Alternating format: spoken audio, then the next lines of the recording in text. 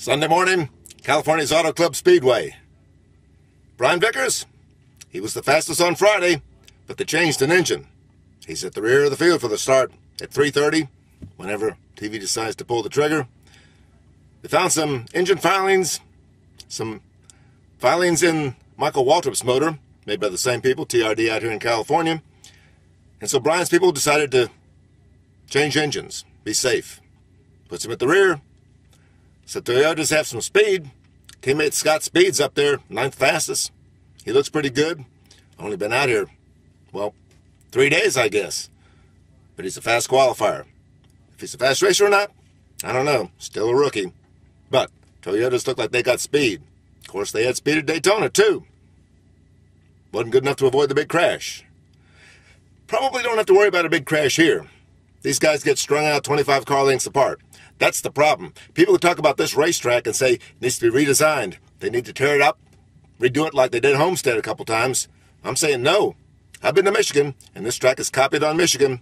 Some of the best racing in NASCAR used to be at Michigan Speedway. Nice and wide, good racing.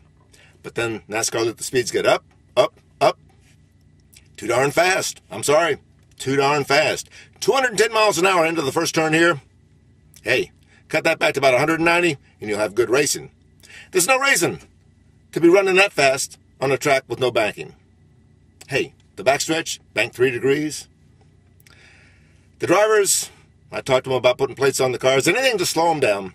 Of course, drivers are grumbling about anything except their paychecks, $35 million.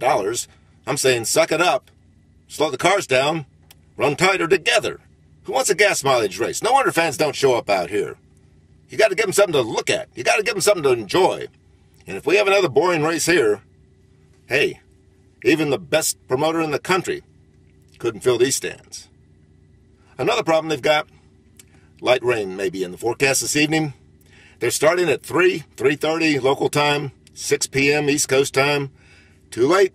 That's the problem that got them into a jam at Daytona last weekend, remember? Yeah, remember that.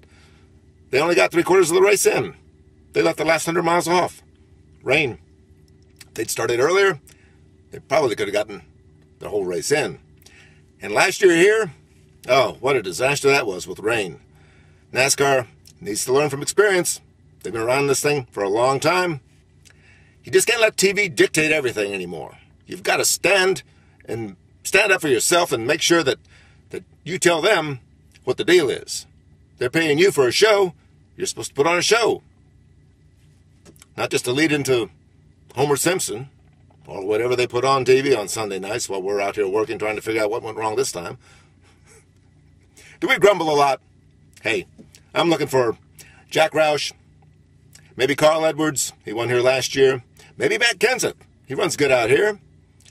Jamie McMurray, he's going to be first guy across the line when they take the green.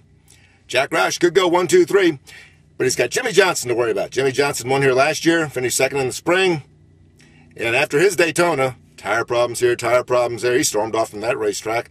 After the race, couldn't even talk to anybody, he was so upset. That team tends to thrive on adversity, and that was an adverse day in Daytona. They could come back here, be all smiles again. Jimmie Johnson, Kyle Busch, won the truck race, won the nationwide race. Hey, he could go 3 for 3 this afternoon in a Toyota, if they're not major engine problems. Dodge, haven't seen that much lately. We'll have to see what they can put out on the racetrack. They did pretty good at Daytona. Or was that just the luck of the caution? Sunday morning, California's Auto Club Speedway, Mike Mulhern for MikeMulhern.net.